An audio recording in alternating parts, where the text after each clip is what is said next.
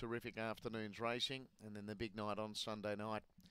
But this is race 5 at Angle-Park. First leg of the quadrella. Good luck, quaddie players. Off they go. First out was Harvey Spectre, pounced on the lead from Aberlour and That Dude, so the favourites are right up there early. Destiny Mermaid settles down in 4th spot. Around it, Crimson Sally from Hanbury. The last couple, Double Indemnity and Renew running up the back, and Harvey Spectre leads from Aberlour looking for the inside. That Dude was third. They're about 5 in front of Crimson Sally up to the turn. Still Harvey Spectre from Aberlour. Then That Dude, Harvey Spectre hanging on and does. Harvey Spectre beats Aberlour. That Dude third. Crimson Sally fourth.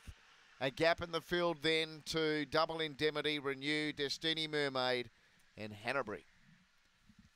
Harvey Spectre first out, first home. Number 3. Yeah, 3, 4, 5 and 8. Those numbers are in the frame. Harvey Spectre won the start, won at the race by Casey and all out of Sally Brown. Kim Johnston trains for the Riff Raff group. It's a Quinella for the kennel here, and Aberlour running second. In fact, it's a Quinella for the littler as well.